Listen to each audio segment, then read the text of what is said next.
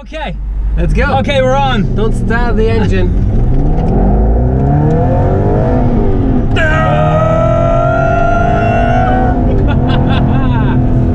Okay, so this is the loudest Aston Martin we ever drove in. This is the loudest Aston Martin we ever drove in. But I was also going to say that this is Matthias, my co-presenter. Yeah. The windows down. Yeah, no, ready? Just one.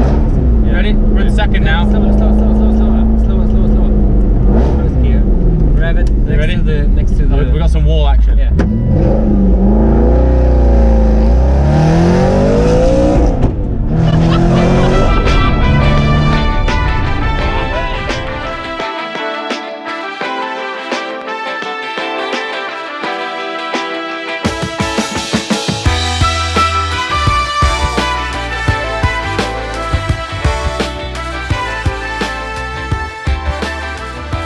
Good morning, welcome to an incredibly sunny Scotland. I've had my luck up in the Highlands before with sunny weather, but nothing quite like this. And today is very special because we are filming Drive Style for Michelin, and it's a very James Bond inspired, Aston Martin themed indulgence in automotive purity. Today is significant because I'm going to be driving the boss's car, and what I mean by that is Andy Palmer, the CEO of Aston Martin, has lent me his GT8, his Aston Martin GT8, to drive around during this production, and Aston Martin Heritage, or Aston Martin Works, have also lent us their DB6. So it's going to be incredibly iconic shoot. Ultimately, I'm going to take you behind the scenes of what it's like on a big budget, awesome film shoot. Let's do it.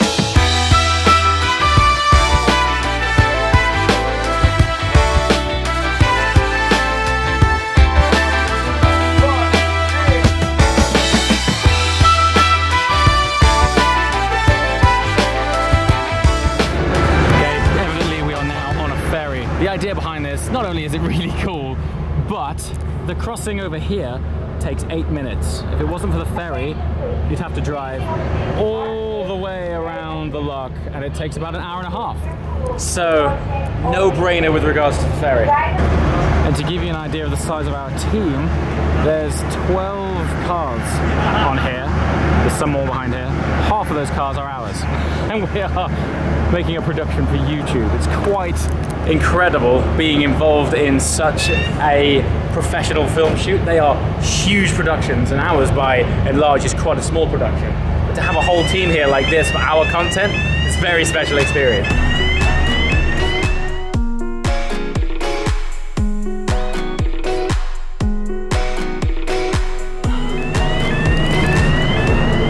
All right, let's go meet our Aston Martins.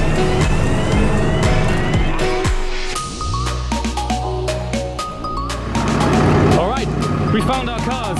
What a location to offload these. This is unbelievable. So, not only is this car special because it's a rare GT8, but it's more significant and special because this is the CEO of Aston Martin's car, hence GT8 boss. So Andy Palmer has been very kind to lend us this car, and I got a feeling we might be driving it in one of the most beautiful and appropriate locations in the world. Look at this backdrop. I mean, this is dream world stuff, to be able to have a car of this caliber dropped off in a location of this caliber. It's a good job I just filmed the seals, because I think we just scared them off.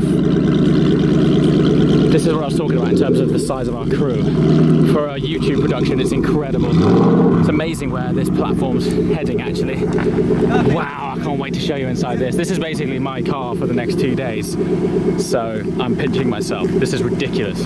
And then, as is the way with Drive Style, we have a modern car and a classic car. And this is our classic. And I'm not sure if you followed my journey down to Le Mans recently, but I spent a day in this exact DB6.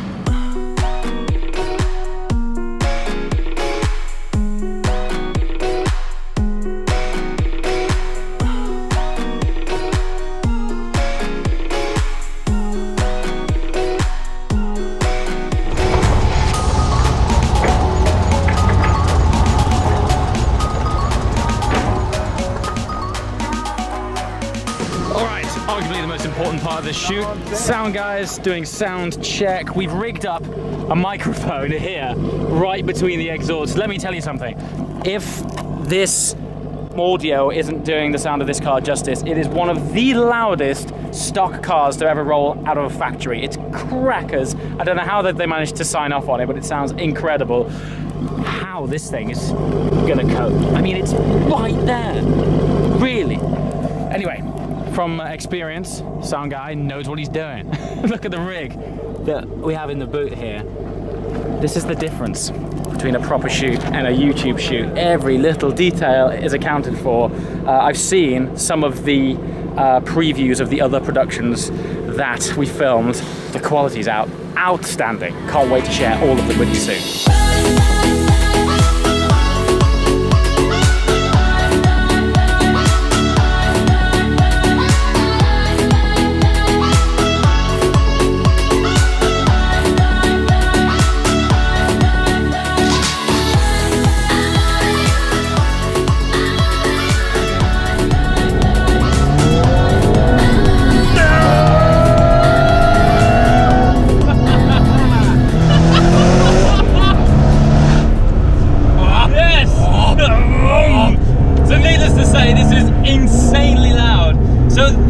I think about the whole drive style thing is all of the different cars that we get to experience and drive.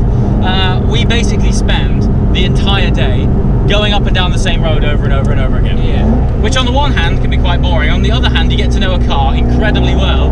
And on this shoot, we were in the GT8. So, so the first thing I'm gonna say is, we never did that. Despite the fact that it sounds amazing, I think it is making up for a few things. Like, it sounds good and it looks great, but dynamically I think it might be showing its age a little. Yeah. The damping is a little bit not too soft. It's a bit too soft, and so hence the like not very fast reactive. Exactly. Yeah, and the change of direction isn't amazing.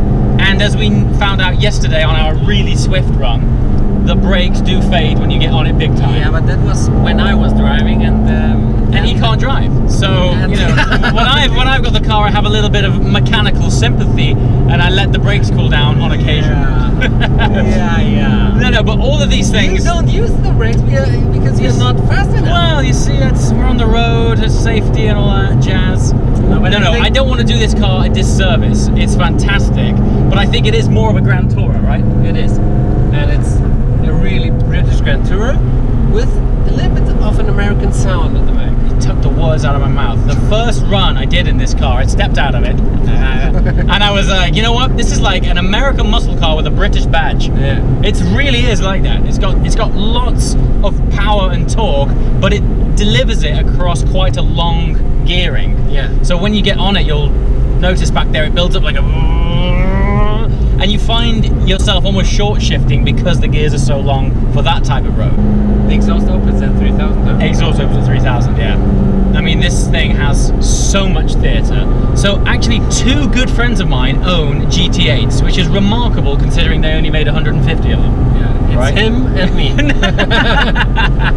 They all say a similar thing. It's not the fastest car in the world, it's not the most dynamic, but it's so engaging and so packed full of theatre that when you're on incredible roads like this, you just have a constant smile on your face. Yeah. It's very cool. And you can enjoy the landscape and the car exactly in 1 minute. But you've heard it. It sounds ridiculous. I love the word ridiculous. You like that one? Yeah. Yeah. It's just the sound of the word, even if you don't know what it means. It rolls off the tongue. Do you know what it means if you don't know what it means? Yeah, you know what it means if you don't know what it means. Just by hearing it. I know what you're saying. Yeah. That exhaust is ridiculous. Yeah, it sounds good. Do you understand? I totally get it.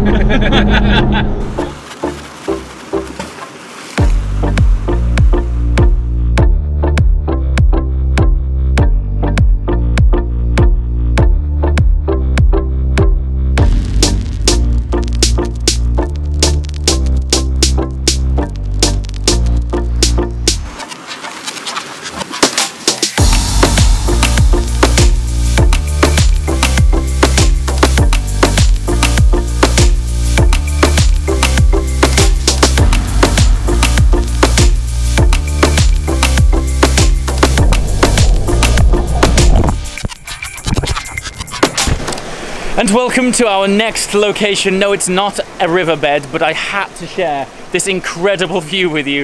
Of all of the places that I have filmed for Michelin, Scotland is aesthetically nailing it. But the significance of this location is not necessarily how incredibly beautiful it is, it's its undertones and connections to James Bond. While this is not a James Bond themed shoot, you can't come to the Scottish Highlands in a set of Aston Martins and it not play on you a bit. So we've come to quite a special location. Let me show you what's what. So here we are. I mean, that is a seriously iconic picture, isn't it? I know we're surrounded by film crew and a very enthusiastic cameraman right there. But there's nothing quite like a classic Aston on a single track Scottish road. Let me tell you a little bit about this road. I'm sure you're beginning to guess where we might be. Okay, so I've got us a bit of elevation just to show you what's what. Yes, this is the famous Skyfall Road in Scotland. You know that scene where James Bond ends up taking his car out of London and driving all the way up to Scotland, and then they pull over and admire the incredible Scottish view? This is that road. I think their shot was just at the top there, so you can see all the way down through this valley. I'm not kidding you.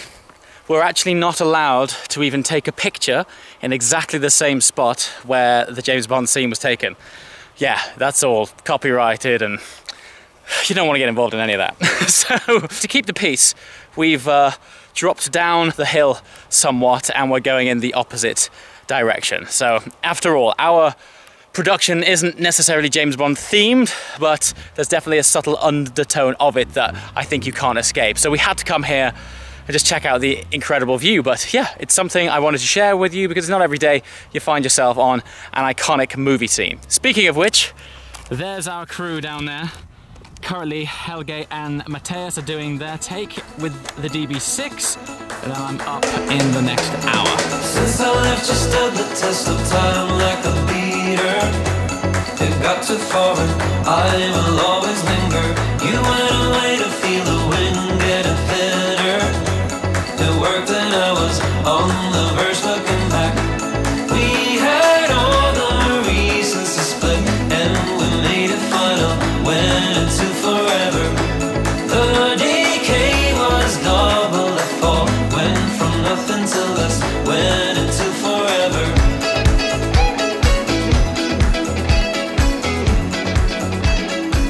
Went into forever. One other thing, now in this day and age, most things are going sort of turbocharged and automatic. This is the last of the naturally aspirated and manual. In German, handgerissen. Handgerissen. Handgerissen. Handgerissen. Yeah, you rise with your hand. Handgerissen. Careful where you do that. Handgerissen. Handgerissen. Handgerissen. Anyway, this is handgerissen and naturally aspirated V8, 4.7 litre, 440 horsepower, 318 pounds-feet of torque. Ergonomically, if you're wondering why that flap there is open, is because when it's closed, it's a little bit high for your elbow. So when you're shifting, so he has to lift kind up of his shifting elbow and he can like a shift claw. then. Yeah, but when you open it, I've got freedom for my elbow and I can sort of slam it back. This should a bit be even quicker. better for you. Not so much. That's not ideal for the funny bone. Anyway, Funny bone the is funny bone. Yeah, it's the musician bone. is it? It's called the musician Yeah. bone. Why? I don't know. Okay, so it's called the funny bone in the UK because when you bang it, it feels a bit funny. It makes your arm fizz a bit. It's not funny at all. It hurts like hell, and your arm just feels odd. Yeah. Anyway, we are still technically on set. We've just taken a moment to hijack the GT8 before we have to go, just to bring you guys a brief insight to what it's like on the set of Drive Style for Michelin with these cool cars. Yeah.